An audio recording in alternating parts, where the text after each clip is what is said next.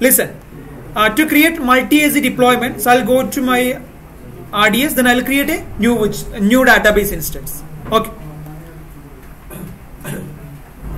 I'll go to database. Listen, please. I'll go to RDS. So I'm going to create one new database. So click on create a database. Listen, please.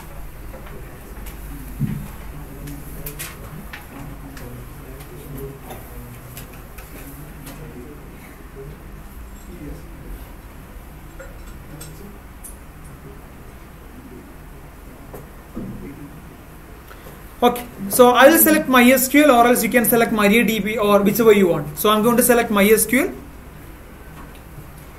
Okay, so here I will select development and test, and now you can see that multi-AZ DB cluster, right? So I will select this multi-AZ DB instance.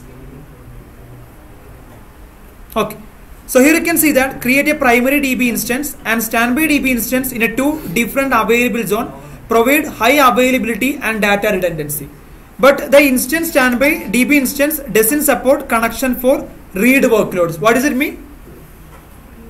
So at the present time it will not active. So once the primary down, then it will active. Okay, then I'll go down. Then I will create a database identifier as 2 and credential admin, and master password I'll use admin. Let me confirm this admin. So rest everything I will keep it as default. Okay, public accessible, that is yes. So security group we can give default or auto scaling security group. So I'll select this. Then I'll create a database. Okay, and it's going to create two database engine. So listen, it's going to create two database engine. So we don't need to create manually. Automatically they will identify, they will create one primary and standby. Okay, so once the primary is not active, then the request will be go to standby. Exactly. So I'll go to my batch, Azure. Okay, so here you can see that we have a AZ1, and this is a primary database, and this is AZ2, and this is secondary database. Okay, so the user will be able to access the primary one. So if the primary is not accessible, automatically it will go to secondary one. And every time, see, whatever the data is generating on primary, so that will be replicated to secondary every once, like 1 minute or 1 hour or whatever the time it may be. Okay, so that is happening synchronous data replication. What is the synchronous and asynchronous? Synchronous in the sense continuously. Asynchronous in the sense not frequently or continuously. Okay. So this is my database 2. I will open this database 2.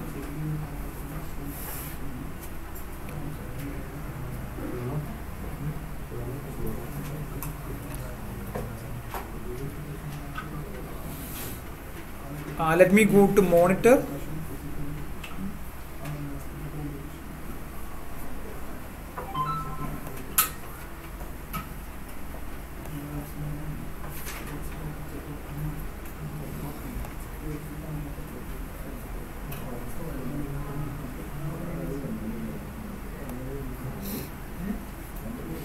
So let it create first. Let's wait.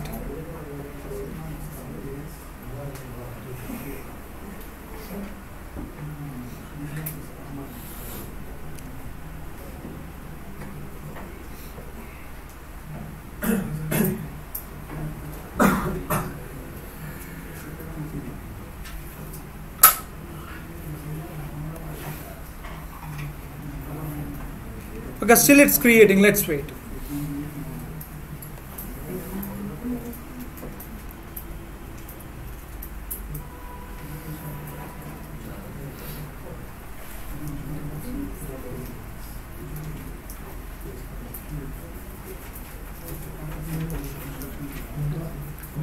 Okay, now we will discuss about read replica.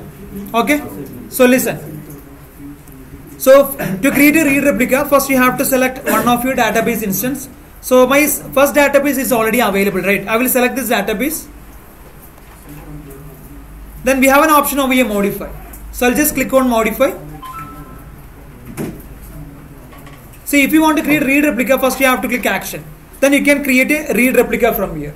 Okay. If you want to scale vertically, then you have to click modify. So first we will go with vertical scaling. Okay. So let me select modify.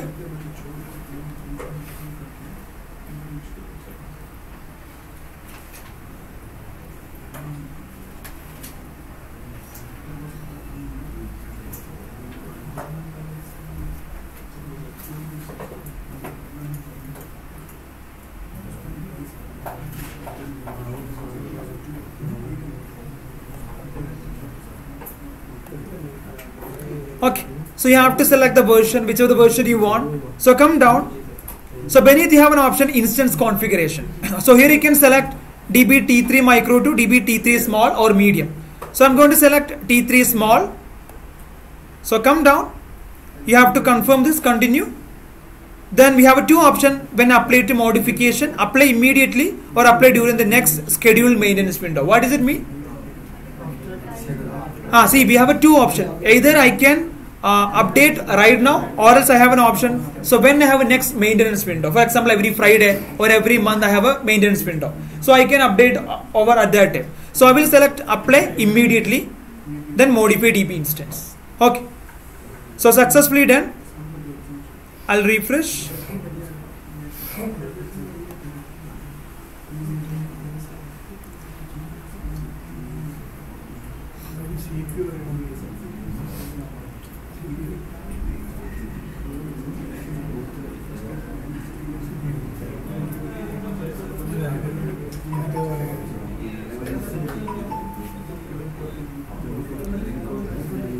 Okay, so now you can see that both databases are modified. See, this is DB T3.micro, and I already given instruction to convert it from T3 micro to T3 small, right? So it will take 2 to 3 minutes. So let's wait. And same as if you want to create a read replica. So click on your one of the database, then go to action.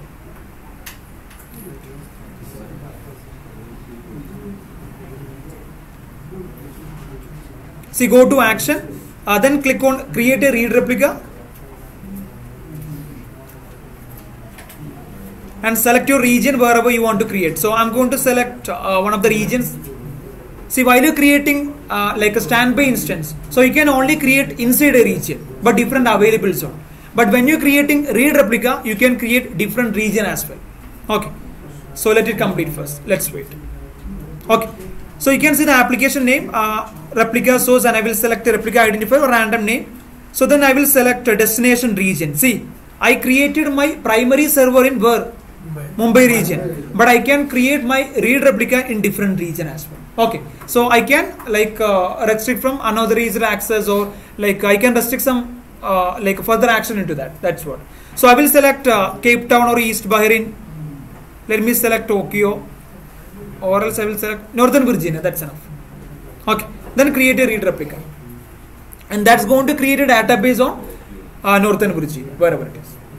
Okay, we have to select a expect region. Okay, because that is modify, because we already created an instruction to update our DB instance. That is modify. That is not available at the right time. That's what actually we get in this error. DB instance is not available at the state. Okay, I hope you understood. We learned three methods. One is vertically we can scale. So what is the steps?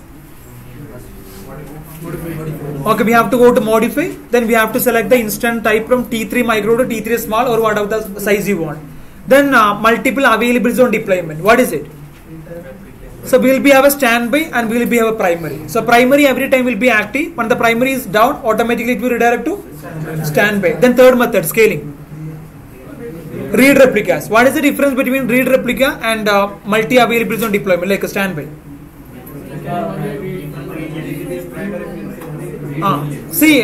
The read replica, that will only support read operation. So at the present time that will support read operation, but that will not support write operation.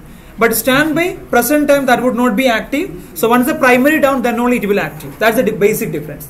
And second difference, read replica you can deploy different region, but multi-AZ deployment, standby you can deploy in the same region.